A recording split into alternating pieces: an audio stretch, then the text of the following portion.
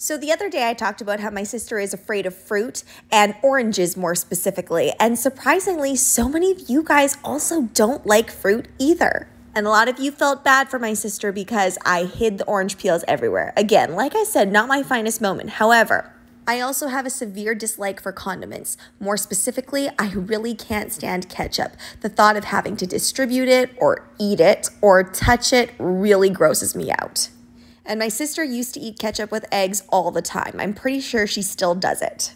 Now, she didn't do this in retaliation to the whole orange peel thing that I did to her, but she did do this to me. We were having this kind of taste test game show that we were doing. We did a lot of things like that growing up, and she put ketchup and sprinkles on a spoon, and I ate it, and it was honestly the worst thing in my entire life that I've ever eaten.